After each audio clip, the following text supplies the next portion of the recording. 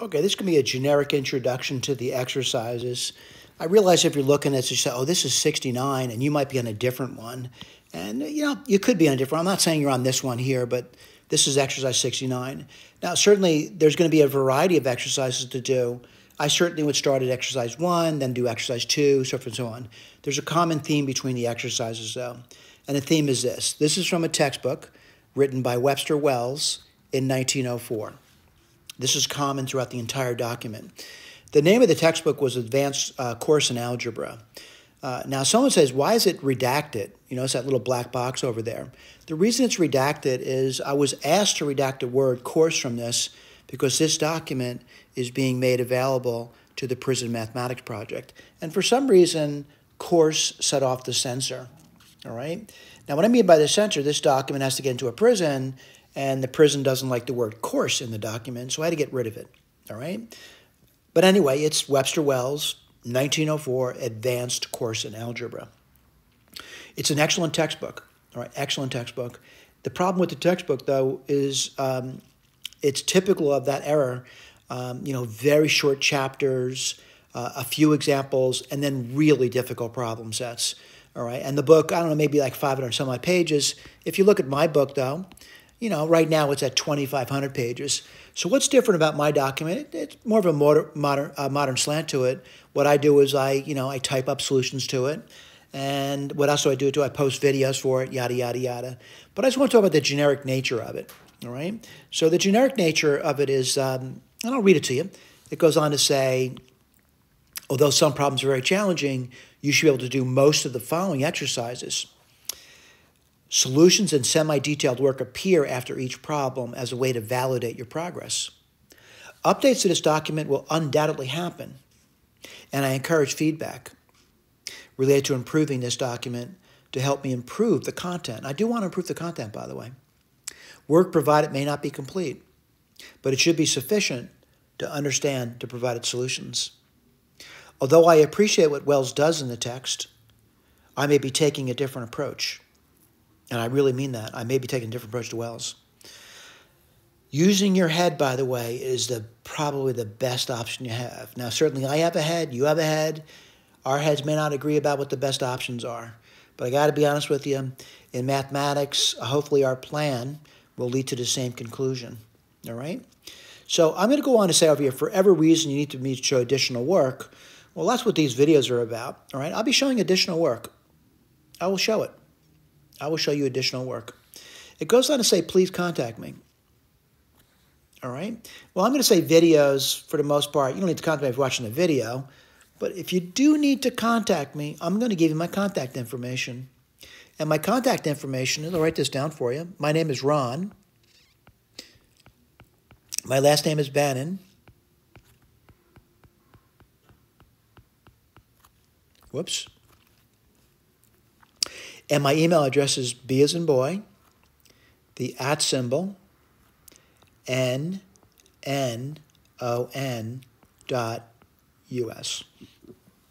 Now, herein lies the problem. If I am overwhelmed with emails, I can't answer everyone. All right? This document is growing, though. And I'm hoping it's not growing so fast where I'm overwhelmed by people contacting me. But the bottom line is, if you put in the subject line, Webster Wells, there's a better chance I'll come across your document or on your email and be able to respond to you. Sometimes the response might be generic, but I want to be honest with you, I will do my best to look at the what you're writing me. All right, let me keep reading. All right, so again, I do provide work, but again, look at my work. I don't like your work. I want to do something, and we're not going to stop you. You do the work you like doing.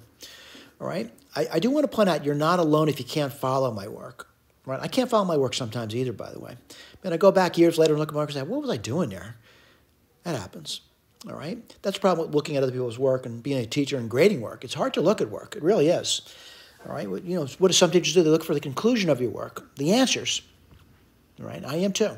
And you should be too if you're doing your work, looking for the answers. Right, answers are clearly stated. If you look at my key, they're clearly stated, by the way. Every single problem, the answers are clearly stated. All right, at least I believe most people would see them to be clearly stated. If they understood algebra, by the way. It goes on to say that, yeah, you need a good grasp of algebra to solve these problems. But I got to be honest with you.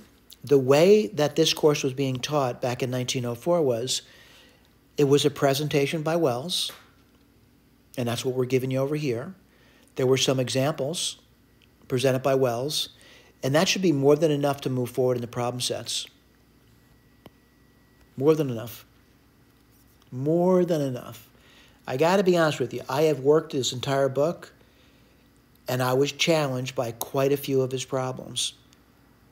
The reason being is these things are written at a very high level for the most part. All right?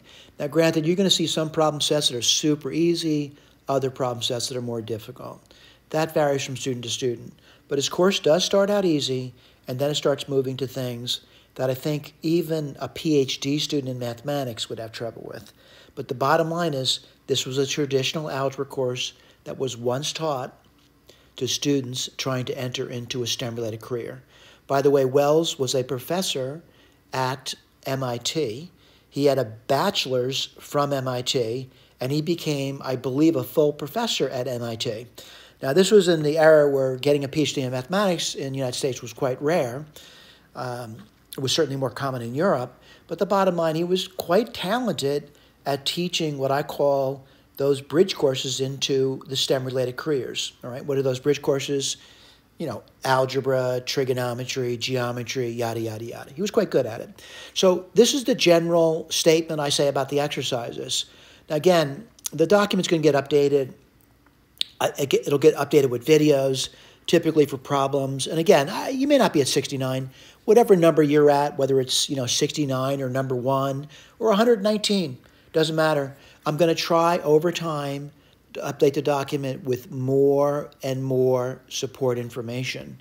So again, at some point, you're going to see the document slightly change. You may not notice those changes, but if you're looking at the document, it will change over time. Let me repeat this.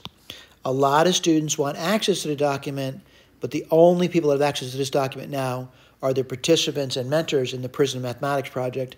But at some point in the future, I do plan to publish the document. I plan to publish both the PDF, right? So I plan to publish a PDF, a ton of videos, and I also plan to publish the LaTeX. Now, someone says, why would someone want any of that stuff over there? Well, the PDF so you could read through the document and work the examples, exercises, read the lecture notes, yada, yada, yada. Why are videos helpful? Some students need to watch people do problems in order to understand them. It's not enough to have a written work down. Now, why the LaTeX?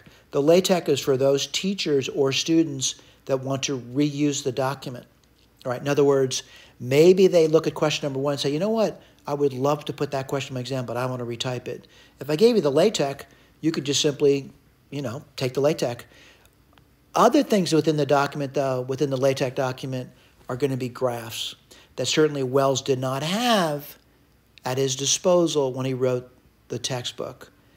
I am able to create graphs, though, that are quite accurate, that really give meaning to the solutions to these problems over here. Wells was not capable of doing that. All right? So, again, as the course proceeds, the structure is pretty much the same. What are you going to be given?